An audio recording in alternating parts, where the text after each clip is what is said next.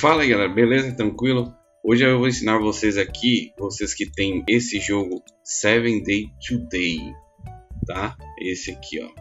Vocês que tem o 7 Day Today e vocês estão enfrentando um problema aí com...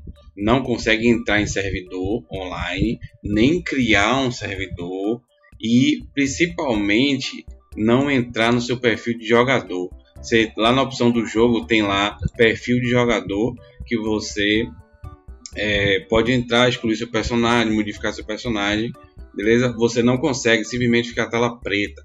Então, para você que tem qualquer tipo de problema com o 7 Day, vou estar ensinando a vocês como resolver isso, beleza? Muita gente não sabe dessa questão, eu vou estar ensinando aqui a vocês.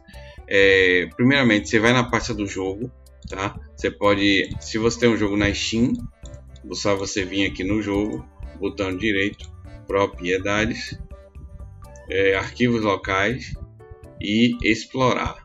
Aí você já vai cair na pasta do jogo, tá? Se vocês têm um jogo instalado de outra forma, vocês vão na pasta que está instalado o jogo. Não sei se vai ter também essa ferramenta lá, mas vocês vão na pasta do jogo e na pasta do jogo vocês vão ver aqui os arquivos do jogo, beleza?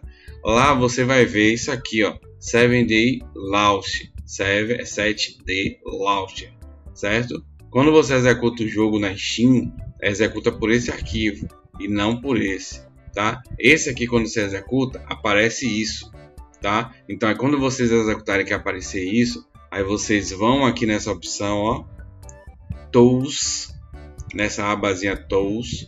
Aí em Tools, você vai aqui, ó, em Clear Game Data, clica e marca aqui, ó, Game Setting, Game Data. Aí ele marca tudo. Aí você clica aqui ao mapas, ele apaga todos os mapas. Caso você queira manter os seus mapas, essas paradas, começarem disparou, você tem que salvar seus arquivos, sabe, o save.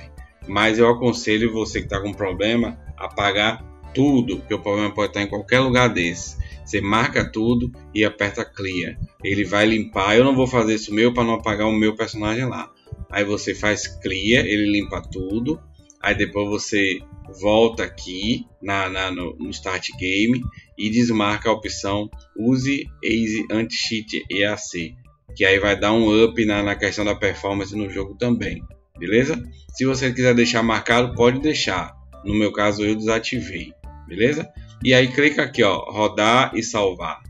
Pronto. Aí você clica aqui, ele vai rodar, salvar e o problema vai estar resolvido. No meu caso, o problema foi resolvido 100%, o jogo ficou liso, até o lag parou mais, beleza? Então é isso aí, galera. Fica essa dica para vocês, para quem tem um 7 Day Today e tá com algum tipo de problema aí, beleza? Um abraço para vocês, fui!